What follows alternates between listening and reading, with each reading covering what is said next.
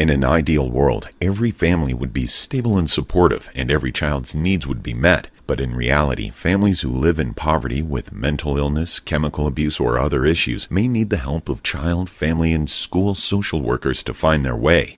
An important role of these social workers is to help clients understand the range of services available to them, connect them to organizations and programs that will help them, and teach them how to advocate for themselves in the future.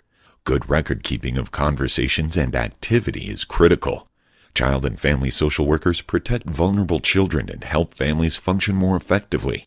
They often connect families with housing, childcare, and welfare assistance. They may promote better parenting skills, coordinate adoptions, and find foster homes for abandoned or abused children.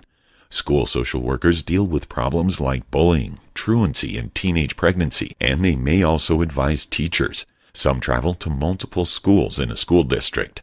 Child, family, and school social workers work for government agencies, nonprofits, school systems, and in residential facilities. A bachelor's degree in social work is the most common requirement to enter the field, though many also earn a master's in social work. While the work can be emotionally taxing, child, family, and school social workers help lighten the load for struggling children and families and give them hope for a brighter future.